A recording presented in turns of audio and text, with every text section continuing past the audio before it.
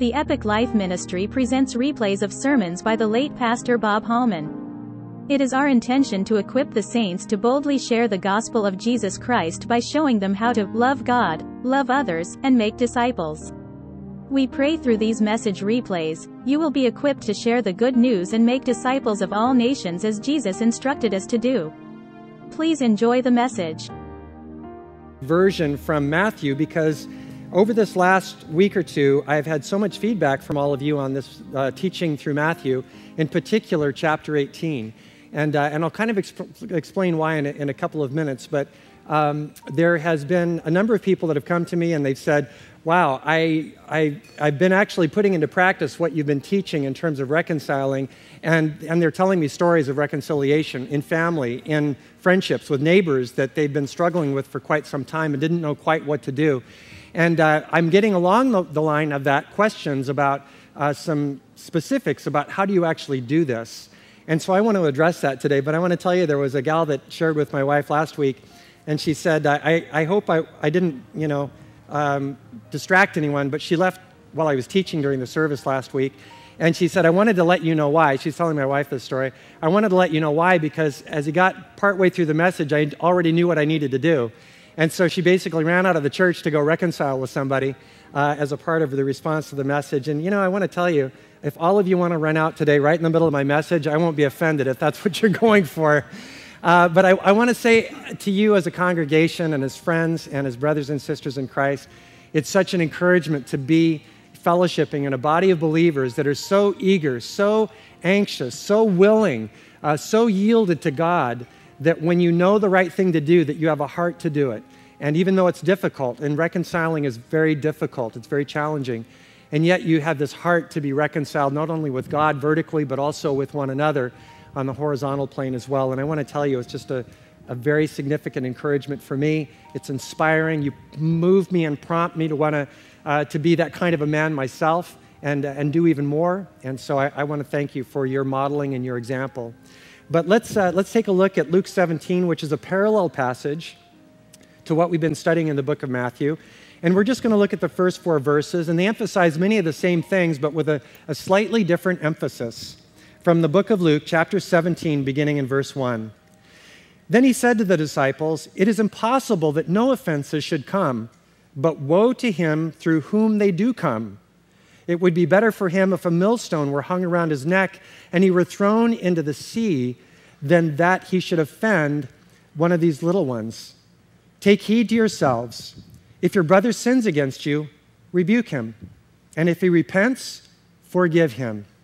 And if he sins against you 7 times in a day, and 7 times in a day returns to you saying, I repent, you shall forgive him." And the apostles said to the Lord, "Increase our faith." Father, we thank you for the incredible privilege it is for us to open your word and to have such clarity of instruction through your teaching on the kind of men and women that you are raising up in your kingdom, the kind of citizenry that you are wanting to develop and transform us into the likeness of your Son, Jesus Christ. And we want to say, Lord, just do the work in us, God. Our hearts are yes. Sometimes our flesh fails and we lag behind, but God, our hearts are yes. And so I'm praying by your Spirit that you would move us, as it talks about in Ezekiel. The last days you would pour out your Spirit and you would move men and women to walk in your ways.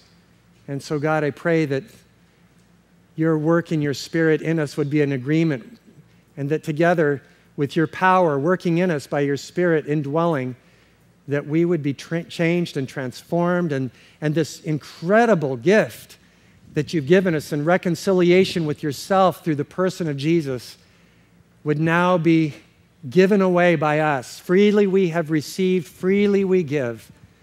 Reconciled with you and reconciled with one another.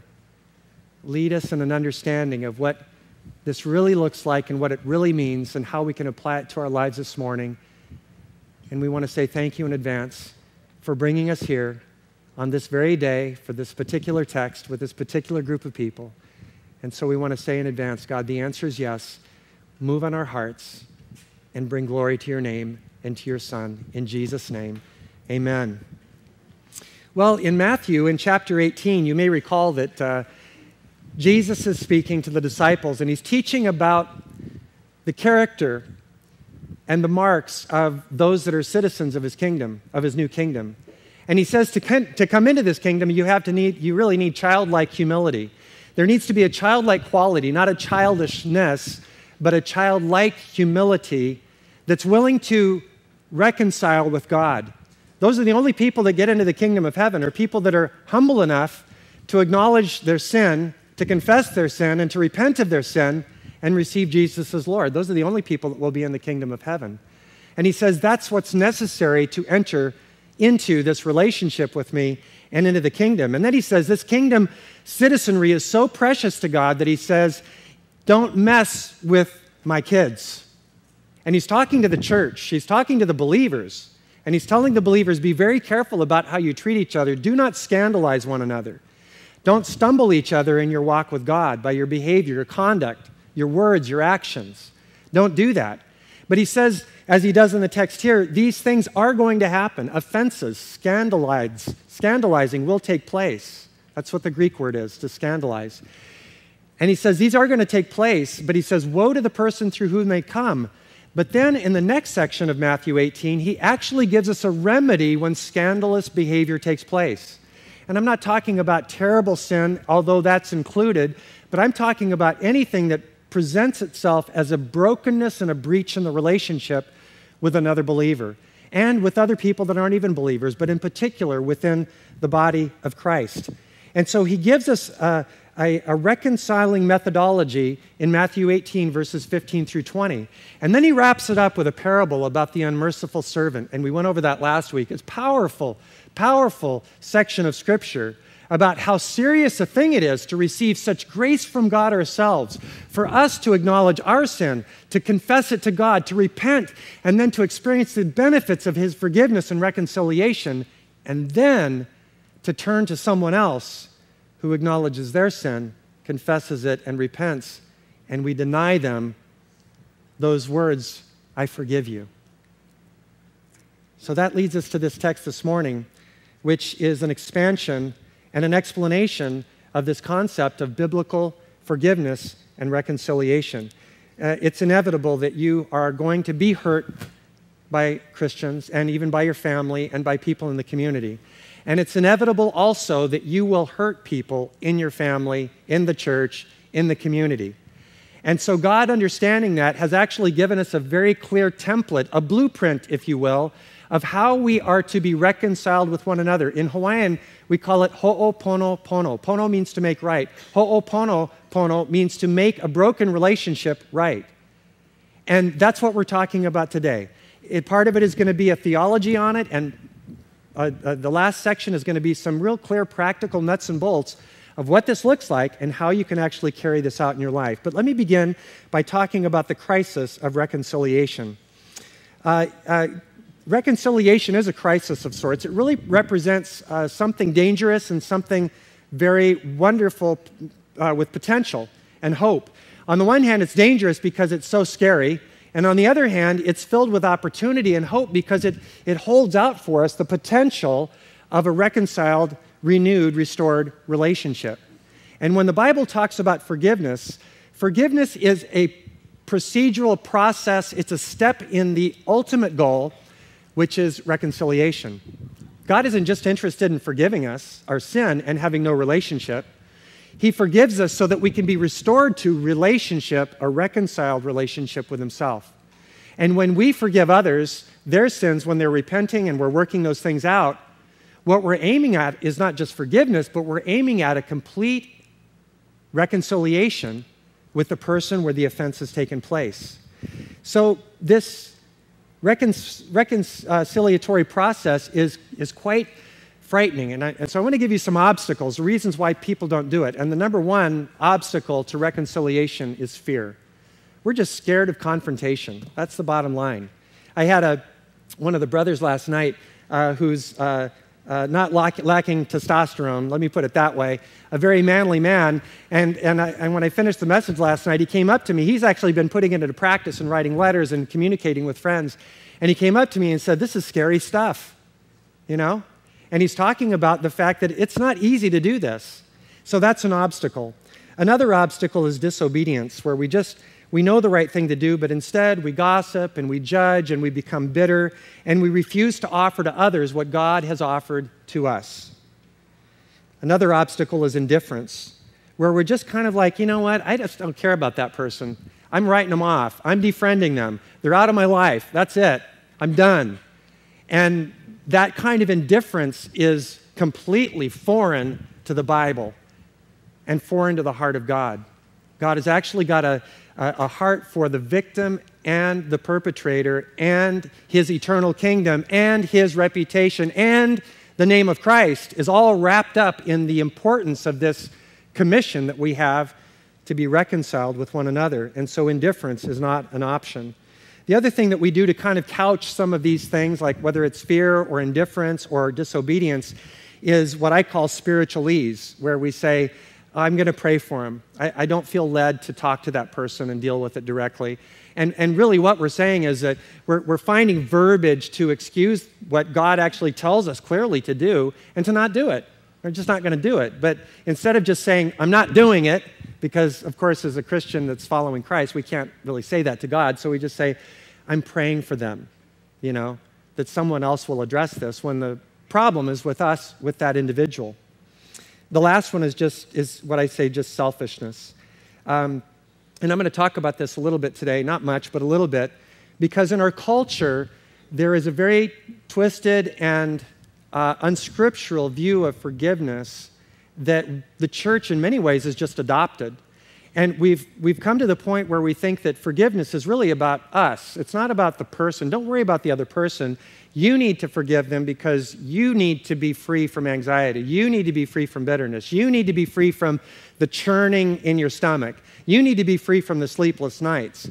So much of what is taught as forgiveness and is explained in forgiveness in pop culture and pop psychology really doesn't find its roots in the Bible. It's really about us.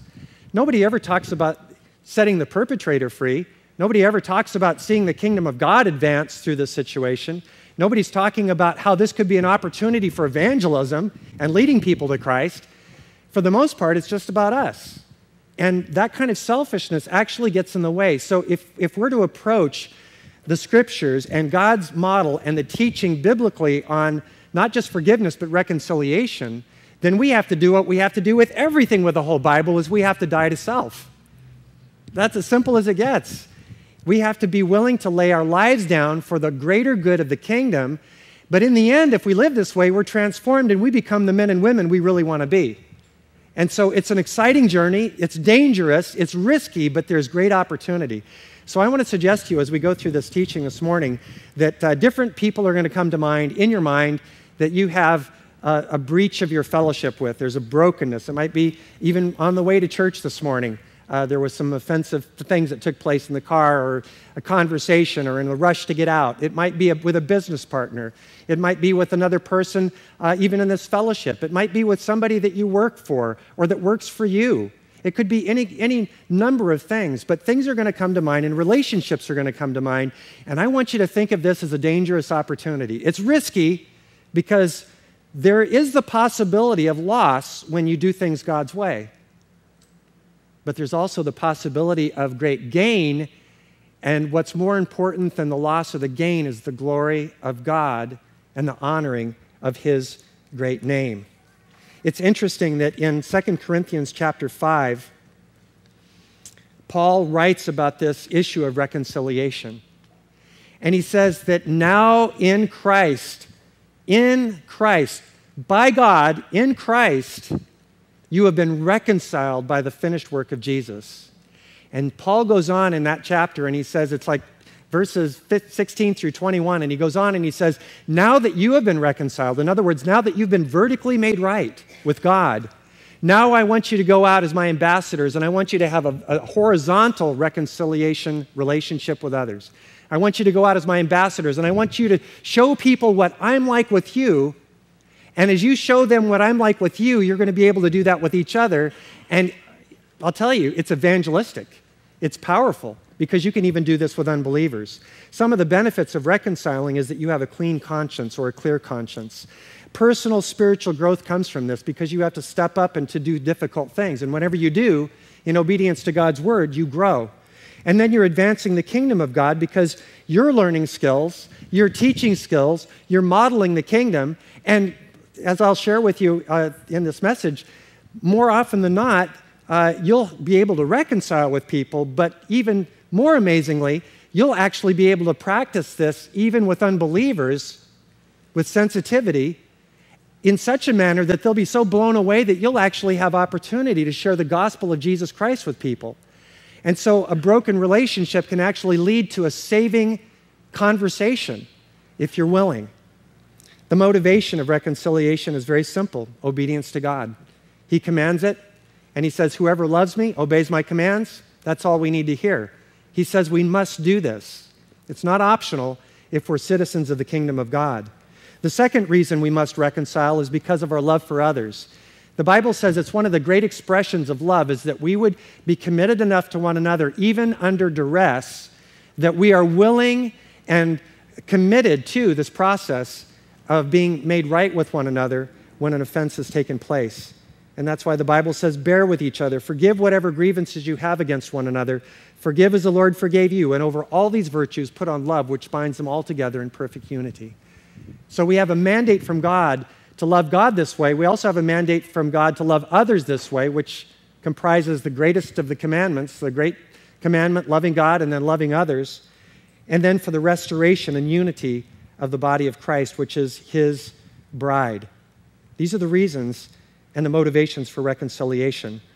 Now I want to talk about steps to reconciliation, and I want to preface the nuts and bolts of how to do it with some of the things that the world does and that we've actually participated in, I would say, in many respects, inadvertently, accidentally, unknowingly.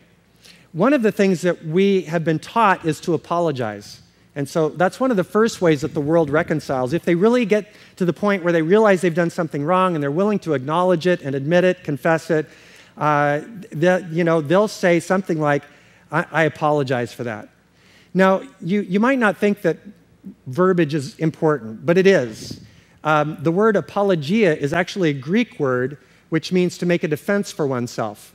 That's where we get the word apologetics from in doctrine and theology. So apologetics means a person who commits themselves to the study and the defense of the Scripture and the theology and doctrines of our faith. And so, but most of us, when we say, I apologize, we're not thinking of defending ourselves. We really mean, I'm sorry. And so we come to the person and says, I apologize. Now, I'm gonna be the offender, and all of you are the person that got offended, okay, for just a minute. Don't think terrible things that I did, but just think of me having done something that was offensive. I hurt your feelings, and it's significant enough that it's not really going away, and it's causing a problem in our relationship. And if I come to you and I recognize what it is, either you talk to me or the Spirit speaks to me and I recognize that something's wrong, and I come to you and I say, I'm just so sorry, I apologize for what I did. What do you say in response to that? Give me some answers. Okay, no worries, it's okay, I forgive you.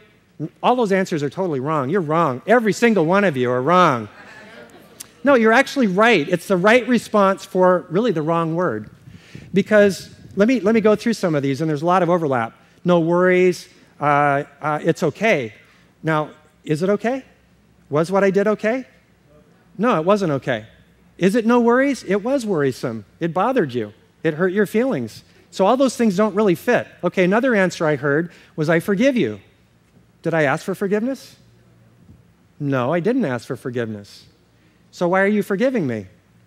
Forgiveness is actually it's a judicial statement. In the Bible, when God forgives us, the Bible says it's clearly not an emotional experience. It's a judicial event where God sees our confession and our repentance, and as a righteous judge based on the finished work of Christ, sees our heart of repentance and says, I judicially release you from that sin. And by virtue of that, the Bible also says at that point, God also says, I cast your sin into the deepest part of the sea, never to be remembered, and as far as east is from west, never to be brought up again.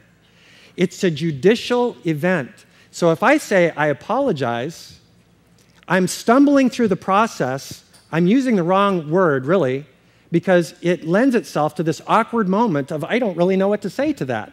I didn't hear anybody say this. Maybe somebody did. But one of the things we might say is, just don't ever do it again, right? And why are we saying that? Because the apology doesn't really solve the issue. It doesn't solve the problem. And I would suggest also another word that we use, a phrase, is I'm sorry. I'm sorry is not a biblical term. It represents regret, but it doesn't take the next step, which is repentance and asking for forgiveness. So both of those terms, although we use them, aren't really biblical and honestly aren't very effective. And they don't really resolve problems for most people, even though our intentions are right.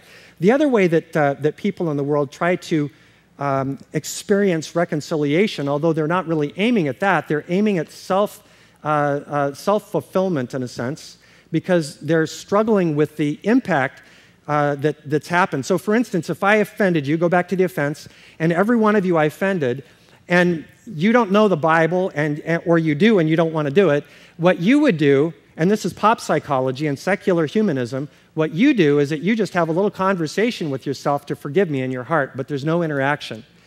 The Bible doesn't know anything about that. The Bible doesn't speak of having a separate experience from the person.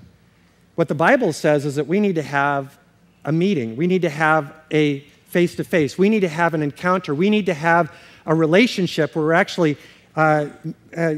solving the issue at hand, whether it's with God or with one another. But in our culture, what we do is we separate it. And why do we separate it? Because we're afraid. It's scary. It's really tough to have an encounter and to work on a relationship that's broken like that. And so rather than doing it, we find other means to simply be free ourselves, but that methodology shows no concern for the behavior of that person. Do we care that they might be repetitive with someone else? Do we care about the fact that that might be hurting them, that they feel guilty about that? Do we care that that might be breaking their relationship with God? Do we care that that might actually be damaging the body of Christ and other people that might be going through the same thing we're going through? Do we care about their development? Do we care about their growing relationship with Jesus Christ? The auto-forgiveness, I call it auto-forgiveness because you do it by yourself, only accomplishes one thing, and it doesn't do it well. It's just dealing with us. For those of you that have tried to forgive people that you need to have a reconciliation with, and you've tried and you've tried and you've tried, and you've forgiven 1,000 times and been convicted at sermons and messages and on the radio and everything else, and reading your Bible, and you can't figure out what's wrong with you because you can't let it go. And I want to tell you, because this process that the Bible teaches is different than this concept of doing this alone. The other methodology that most of us frequently have tried in the past, if sometimes not now, is just time heals all wounds. We just figure if we wait long enough, maybe we won't be so upset anymore. But I know people that are 50 and 60 years old that are still upset about things that happened when they were kids. Still wounds that have never been healed, never been discussed, never been worked through. Still going to family functions, but still feeling that sense of hurt and anger. Just little things go and little things happen. It's like it breaks down grown men and women, even people who are grandparents, and turns them into just feeling like, man, I just feel like I'm 5 again. And there are all kinds of things that people have been through. But I want to tell you that God's got a better way. And He reveals it in Scripture. He reveals it in His personal modeling. But He also preaches it and teaches it. And Jesus shares it with us right in this passage, what we're to do. We're to go to the person. We're to present the offense. We're to help them understand and see what it is. And hopefully, if they're able to see it and it's a genuine offense, they'll acknowledge it, confess it, and repent. And they'll ask for forgiveness. And when that happens, there's something very beautiful that occurs. So going back to my illustration of I'm the offender of everybody here, if I go to that illustration and I come to you and I say, gee, I apologize for that, and I'm sorry about that, then you're left with this very awkward moment of like, okay, The other option is I can just ignore it and not even know, or I might really not know, and you might be carrying an offense of something I've done that I have no idea it even occurred. I didn't even know that there's an offense. and yet you can carry it with you for months, for years. So what God gives us the opportunity to do is he says, no, I don't want you living that way. I actually want you to be reconciled with one another. I've got a pattern for you to do it. In fact, you are my ambassadors of reconciliation, and I want you to model it. I want you to live it. I want you to experience it, and I want you to be like me with one another in bringing about this kind of reconciliation. So what's the pattern? Well, in several places, including the passage we're looking at in Luke 17, the Bible says in Ephesians 4:32, forgive each other just as Christ in God forgave you. So just as in Christ you were forgiven by God, we're to forgive.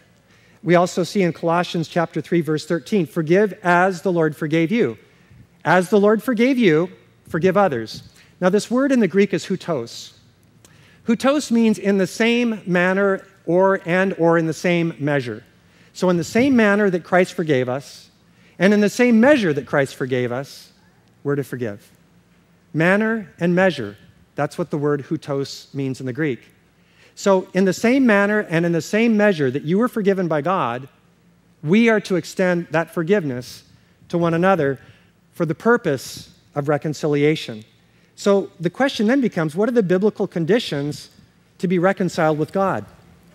Well, I think there are three primary ones, and there are probably more, but these are the stripped down, simple, obvious ones.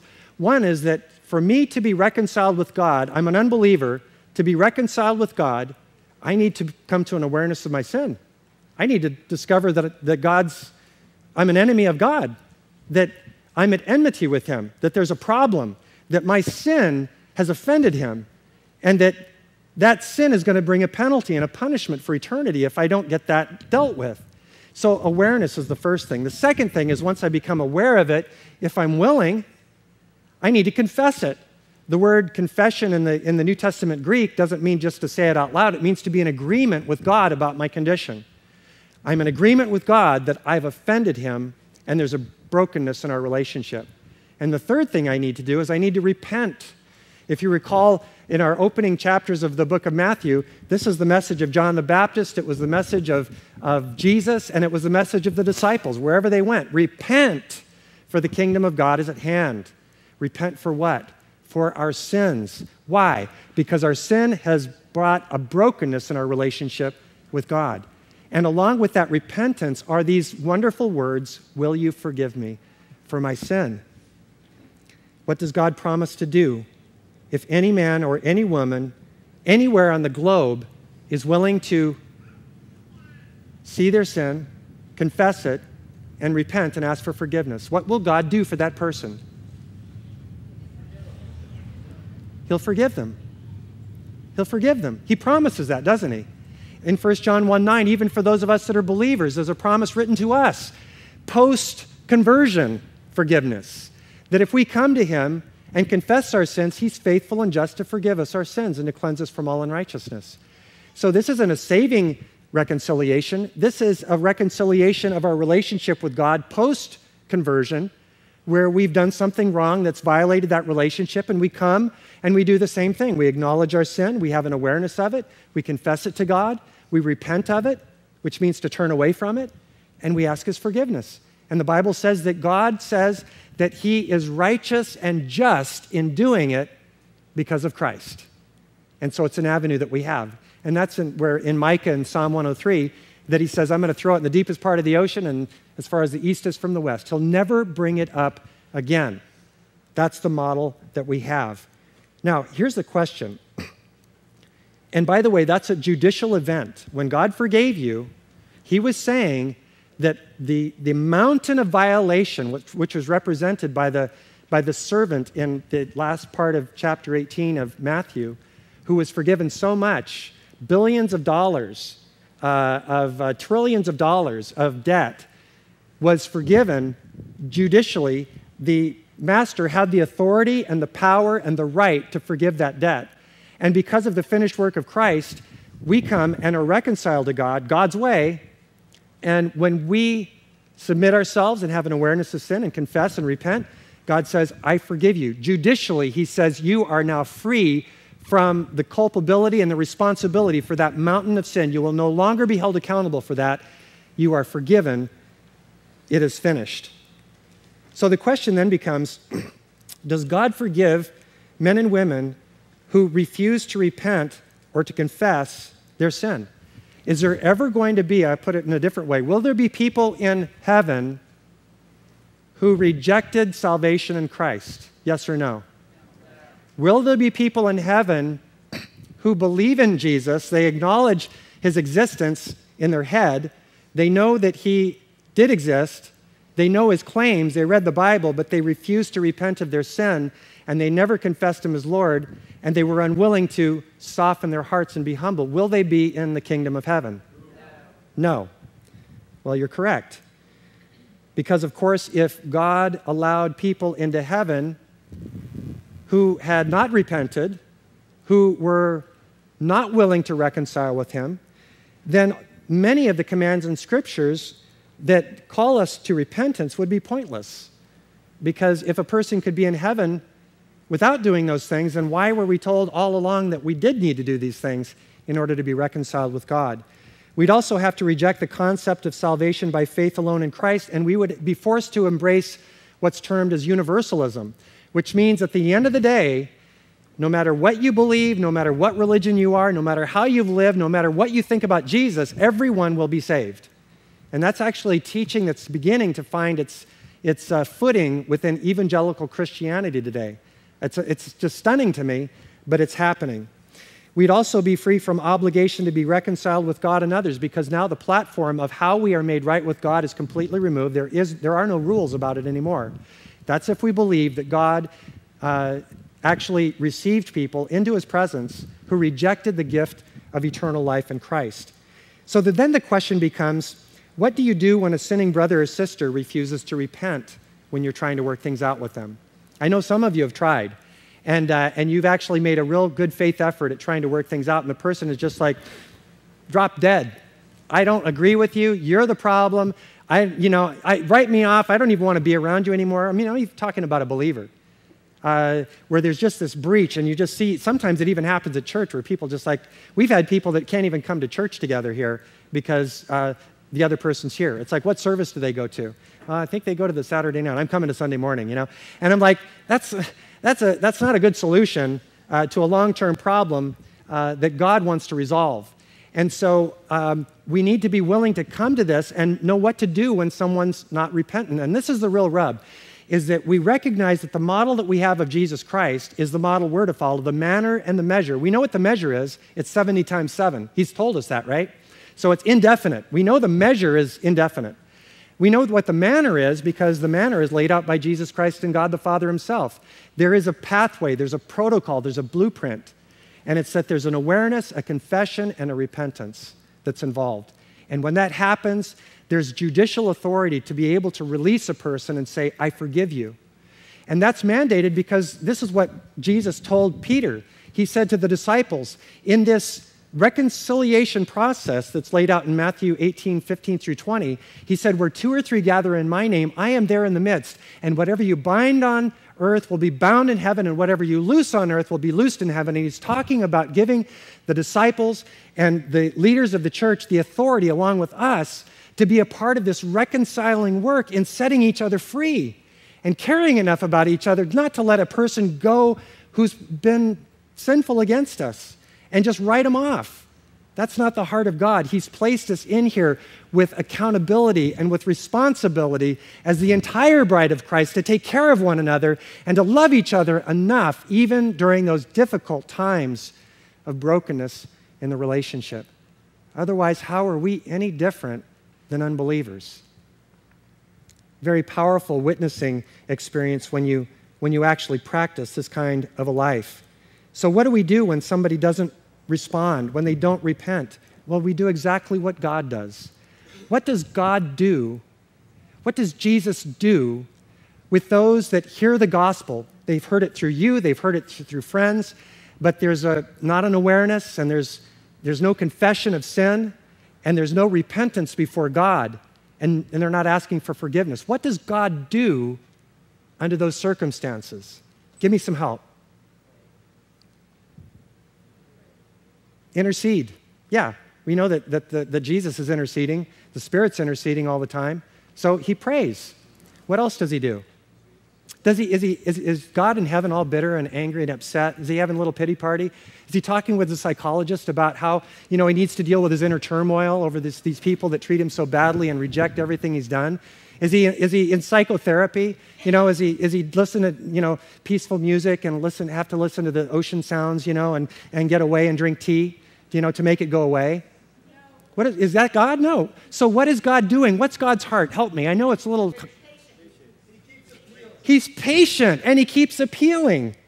He's patient. You want to hear a great verse in Psalm 86:5? You, O Lord, are good and ready to forgive, and abundant in mercy to all who call upon you. This is the heart of God. He's ready to forgive. But do you find anywhere in Scripture where God forgives unrepentant people? Is there anywhere in Scripture where God does that? There isn't one place. There's not one mention of anything like that. But God is patient, not wanting anyone to perish, but he wants everyone to come to salvation and to a reconciled relationship with himself. But God does not pronounce that judicial event of forgiveness on anyone except those that are soft-hearted and forgiving. Now, a lot of people have mistakenly taken a couple of passages of Scripture and used them as a proof text for the fact that God forgives unrepentant people. Therefore, we should forgive unrepentant people. One of those passages is Luke 23, verse 34. This is where Jesus is hanging on the cross, and he's suffering, and there are like 7 sayings of Jesus. And one of those is, Father, forgive them, for they know not what they do. And people say, look, all those people are right in the middle of crucifying him and insulting him and spitting on him and yelling at him and just being awful to him, right? Those aren't repentant people. And yet Jesus forgave them. Did Jesus forgive them? He did. Then why is he praying to the Father? He's praying, right? Does he say, I forgive you for you know not what you do? Or does he pray, Father, forgive them? What's interesting about that is that actually in the book of Matthew chapter 9, we have the story of the paralytic boy. And Jesus forgives the boy his sins. The Pharisees and Sadducees have a complete conniption. Why? Because only God can forgive sins. Only God has authority to judicially free a person from their sins. And Jesus frees this young boy from his sin and the culpability and responsibility for it. This boy is absolutely exonerated because of the finished work of Christ that he's looking forward to.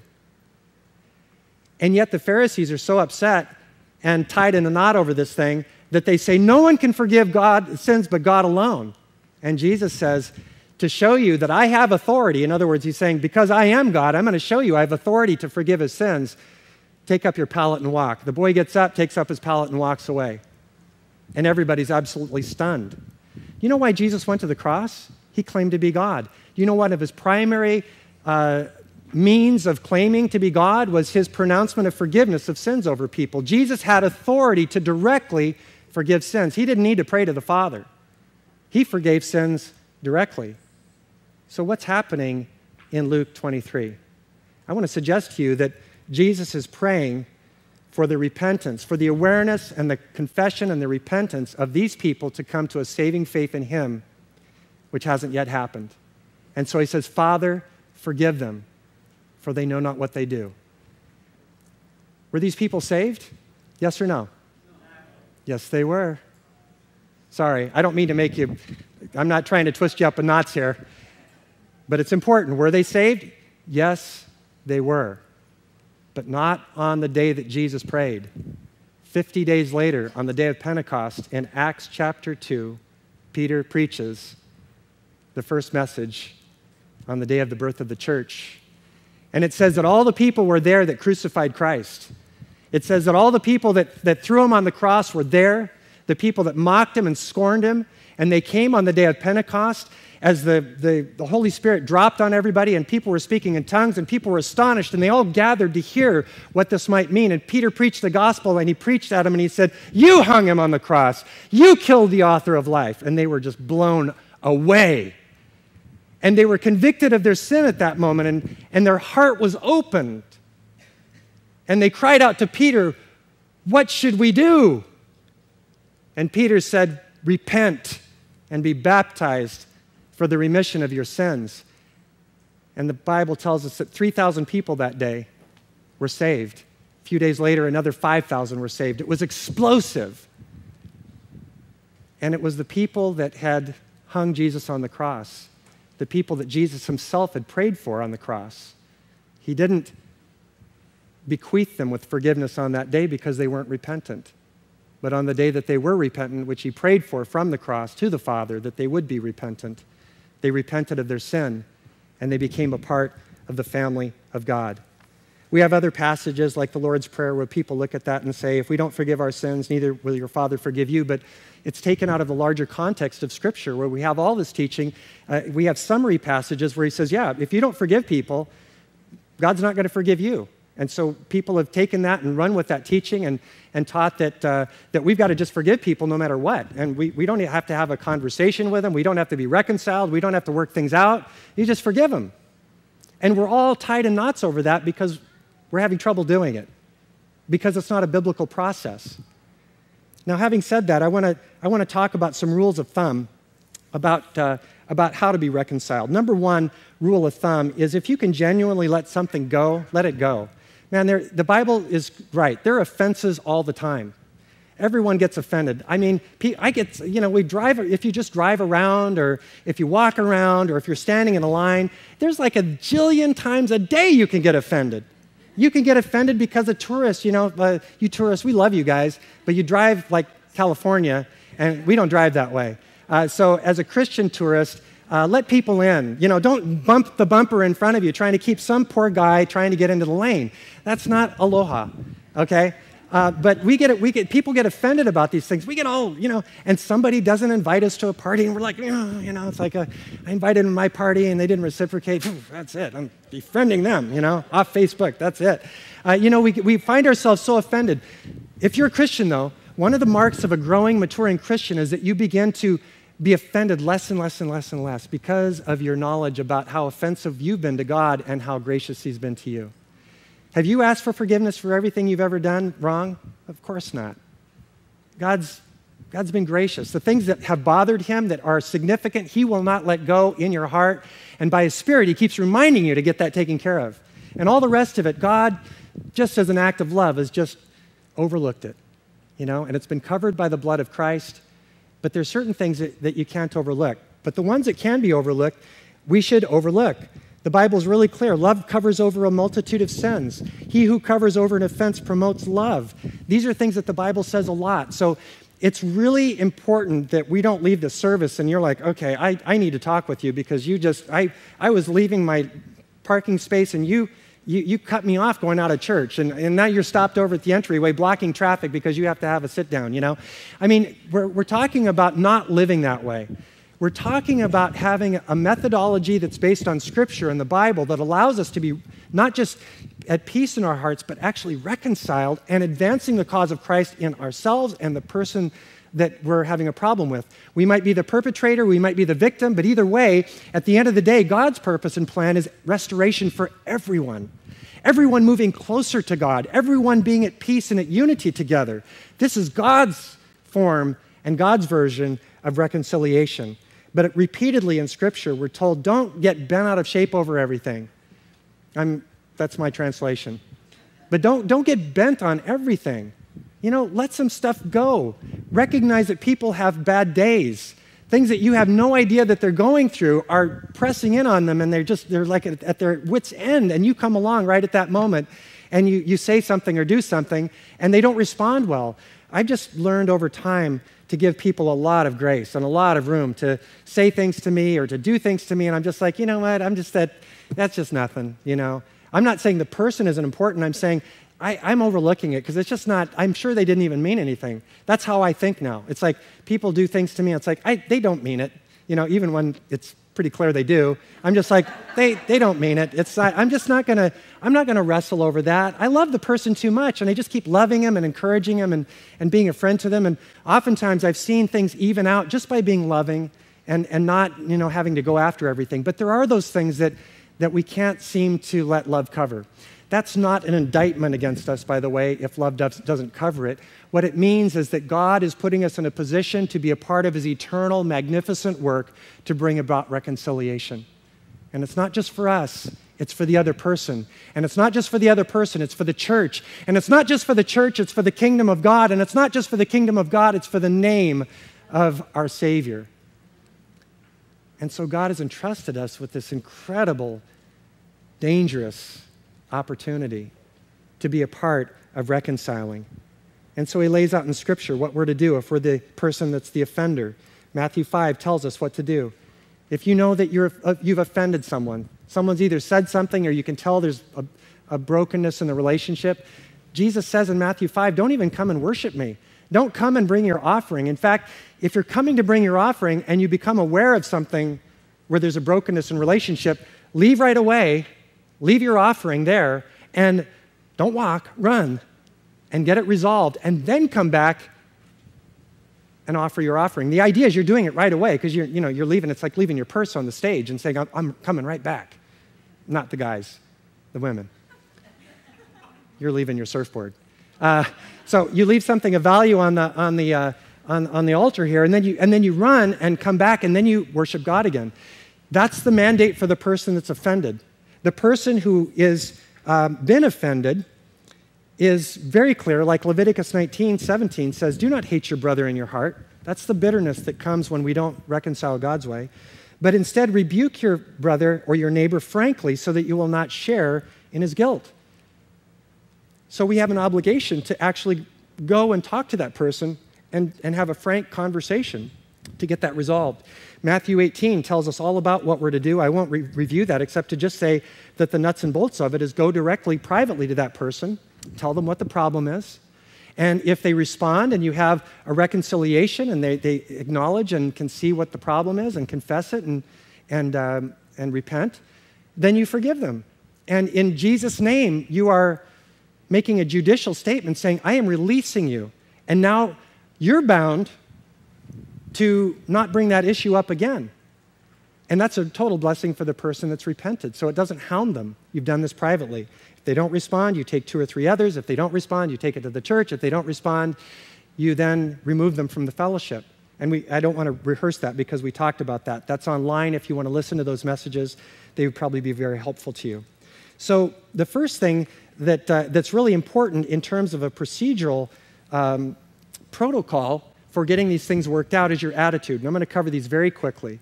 These are things that are really helpful when you have your frank conversation with your friend or your spouse or your kids or whatever it might be. You're going to sit down and you're going to do this, but these things are done in advance of that meeting so that you have the best opportunity for not just unloading on the person and giving them your 2 cents, but the best opportunity in a dangerous setting, because anytime you're confronting people, it's dangerous in the sense that, you might not get a good response or it's difficult for you, but it's a dangerous situation with this great opportunity on the other side of it. And so attitude is very important. Examine your heart. And that's what the Bible says in Matthew 7 when people say, don't judge or you'll be judged. It's not talking about judicial biblical judgment, because the Bible, Paul says, we're supposed to judge people in the church judicially, fairly, kindly for the reconciling of relationships, but we're not to judge unbelievers. That's what Paul says. And so we need to examine our hearts and make sure, are our hearts really right? Are we aiming at what God is aiming at, which is complete restoration and reconciliation? And so making sure that we've really got the right heart. The second thing is make sure your own sin is confessed. Don't leave outstanding things with God that you are in violation of while you're going to go and try to talk to this other person about some small thing that they're dealing with when you got some big thing in your life. So make sure you're clear with God. And like Paul says, having a clean conscience both before God and before man, making sure that you're not concealing your sin, because those that do won't prosper, but whoever confesses and renounces them will find mercy from God, but also from others. So make sure you're clean before God and before others. And then pray for wisdom and insight. The Bible tells us in James that if you lack wisdom, ask. And we need wisdom. What's God's will for me in this situation? How can I handle this person in the best way that has the greatest potential for success in the endeavor of being reconciled. And then search the scriptures. What does God's word actually say about this problem? You want to make sure that when you come to a person, you're actually presenting a sin, something that is actually a violation of Scripture that you're bringing. And you're not saying, you remind me of my dad, and I hate my dad, and I hate you. That's really a tough one to put on somebody. So it's important that when you're actually in this process of reconciling, that you're actually bringing concrete, solid, substantive sin that can be identified in Scripture and that you can bring to them with a scriptural solution. The next thing is to pray for the person. Make sure you pray for them. Do you really love this person? Have you got God's heart toward the perpetrator? It's hard when you've been violated to have a heart of care and concern for their future, for their destiny, for their walk with God. But that's how God feels about that person, no matter how bad their sin is. And so the Bible says that we should pray. I can tell you, if you pray for people, you can't hate people you pray for unless you're praying hateful things. If you're praying the heart of God, you cannot remain hateful to people that you pray for on a consistent basis. So be a person of prayer. The next thing is be prepared to forgive. Be prepared to forgive. Again, going back to Psalm 86, for you, O Lord, are good and ready to forgive. Some people have said to me, you know, this whole concept seems like you're promoting bitterness and you're promoting some sort of a legalistic system. And I'm like, that's the farthest thing from the truth. What we're doing is we're saying we're already ready to forgive. Our hearts are already there. But as ambassadors of the message of reconciliation, we understand that there is a manner and a measure in which we are to conduct ourselves so that this person is really reconciled and has the potential to be reconciled with God. And so we're not withholding anything. We're waiting for the person to respond, just as God waits. So there's no bitterness, there's no anxiety, there's no anger, there's nothing like that because we've been forgiven so much. We're completely ready to forgive. It's like we're anxious. It's like, I want to forgive you. I want to have this completely reconciled. I want this to be worked out. Oh, please, I'm appealing to you. Can we meet? Can we discuss this? Can we find an avenue? Can we share? Can we pray together? That's the heart of God. The approach is important too. Being careful with the timing and location. You know, don't do this, you know, in a crowded place with kids screaming and the TV on. You know, make an appointment. Be in a quiet place where you won't be interrupted. Pray together with the person briefly. Approach the person with humility. Assume the best about them. Affirm the good in that person. I always make it a point to tell the person how important they are to me and what I appreciate about them and what I love about them. That really helps so that they realize there's a commitment that I have there. I'm not just coming with a word of rebuke. Don't make accusations, but seek to understand their perspective and ask questions. I've learned early on, I've made some terrible mistakes in thinking I knew all the information. But the Bible says the first to present their case seems right till another steps forward. And before that person steps forward, if I come to conclusions and then sit down and say, hey, I don't know how you could do this and that and this and that, and what are you thinking? And the person says, I don't know what you're talking about. I didn't do any of those things. And that's happened to me before, and it's just completely humiliating, shaming, and bad on me for ever doing that. So come in real humbly, even though you think you know what happened or what their motive might be. Assume that you don't know all the information, and come in with a humble heart to learn and find out. And then freely share your own failings. I not infrequently will tell people, especially when they get to the point where they're acknowledging the sin, and I'll share my own failings in maybe some of the same areas. We're on the same field. We're playing the same game. We have the same problems and the same challenges sometimes. And when somebody's humbling out, it helps a lot to be humble ourselves. Share honestly and openly and accurately about these things. Be prepared with specific illustrations of the behavior or the conduct or the action, because sometimes people are just like, I don't know what you're talking about. When did I do that? Well, when you did this. I don't remember doing that. Well, I've got a couple of examples, that might be helpful. Don't give them 50. Don't bring the paper out and go like that and have it all fall on the floor. Give them one or two that are kind of illustrative of the problem so that you can give some understanding to them of what the problem is. And then be sure to listen. Everyone should be quick to listen, slow to speak, and slow to become angry. And then be prepared for initial rejection. It's very hard to be corrected. It's hard to correct. It's very hard to be corrected. And I've had a couple of times, maybe a handful of times in 35 years of ministry, where I've had people grab me right on the spot, hug me and say, I am so thankful that you confronted me on this significant sin. And I'm just like, wow. And they're like, what do I need to do? I'm ready. Let's go take care of this. Can you help me? Just tell me what I need to do. I'm so convicted. I'm so glad you talked to me. 90% of the people that I've had conversations like that with don't respond that way. And some of them need some time. And I often tell people, you know, if you need a few days to think about this, why don't you call me or text me or email me, and we can get together again and talk about it. Think about it for a week and pray. You know, I'm just bringing to your attention something that's caused a problem, either with me or someone else. And so I'm coming and I'm appealing to you, but I know it's not easy to hear. And so I've been prepared for initial rejection. I will also say that I have had times where it's taken decades for someone to come around. And I've shared those stories with you before, but I've had pastors, I've had leaders, I've had people that have been in sexual immorality and fraud and everything else within the ministry that have actually decades later come back and repented and made things right. And it's such a joyful experience. So don't ever give up on anybody. Don't ever write anyone off. As long as they're breathing and there's blood coursing through their veins, we need to remain hopeful and prayerful and appealing in loving ways toward people that we have a problem with or that there's some sort of a conflict with. Be self-controlled, very important. Better a patient man than a warrior, a man who controls his temper than one who takes a city. If you lose your temper in the middle of a meeting where you're trying to correct somebody, that doesn't go very well because now you're the one in sin. And then the last thing is demonstrate patience and commitment to the individual. Being confident of this, just as God says about them, that he who began a good work in you will also carry it on to completion until the day of Christ. We need to have that same heart toward one another. We need to take the long view. We're this group of eclectic, different, unusual people with different backgrounds, and we're male and female, and we come from different socioeconomic experiences, and we come from different educational experiences and cultural experiences and different upbringings. I mean, we couldn't be more different than we are.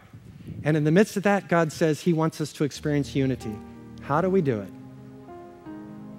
By being ambassadors of reconciliation. In the same manner and in the same measure that he's measured to you. In that manner and in that measure, go and do likewise. This Epic Life podcast, as well as all the Epic Life outreach platforms, are listener-supported. Will you consider partnering with us through a special gift? Go to theepiclife.org to learn more and stay connected. Please consider inviting others to hear the good news. Be bold and live the epic life with Jesus.